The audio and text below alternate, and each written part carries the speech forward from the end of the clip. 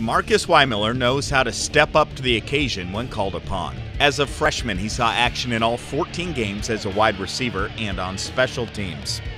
Last year, he suited up at wide receiver and in the Wildcat formation, finishing the season with 327 all-purpose yards. His big chance to shine was on November 5th at Indiana State, when he rushed for a career-high 171 yards and led the Panthers to the victory. Marcus wasn't sure how many snaps he would get going into that game, but he seized his opportunity. I had no idea. I thought maybe I'd get in there. I kind of knew I was going to get in there, maybe 1 or 2 plays.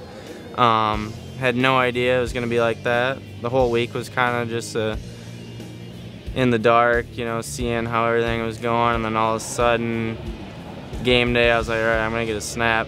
One of my first big snaps is going to be as a quarterback. But I had no idea I was going to be taking 20, 30 snaps of that game as a quarterback, so it was a lot of fun.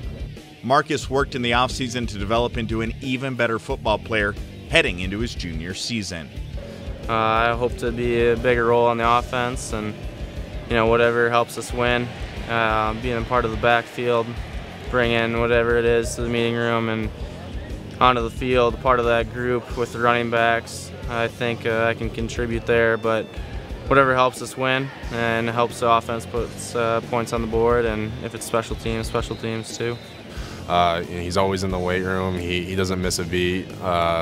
You know, one of the hardest workers, and you know, he's a good teammate.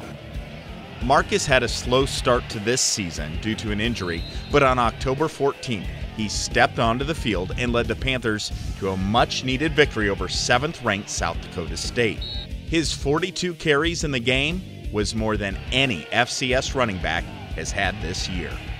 The walk-on from walk-on, right? A guy call him White Lightning. He's a very versatile, does it all, can play running back, can play wide receiver. I mean, he was a Wildcat quarterback last year, another guy that loves ball, loves to play, smart, it's important to him.